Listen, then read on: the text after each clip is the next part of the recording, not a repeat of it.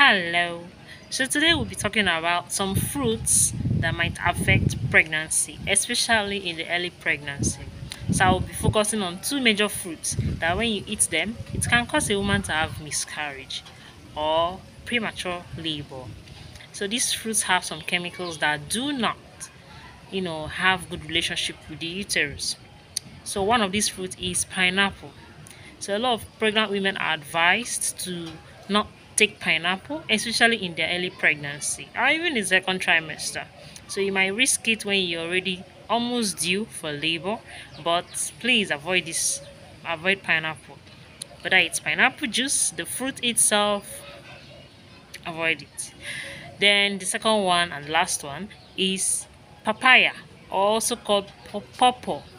So pawpaw also has some chemicals that are good for people who are not pregnant but does not have a good relationship with pregnant people. So please avoid pawpaw and avoid pineapple. You can make more research on why this happens.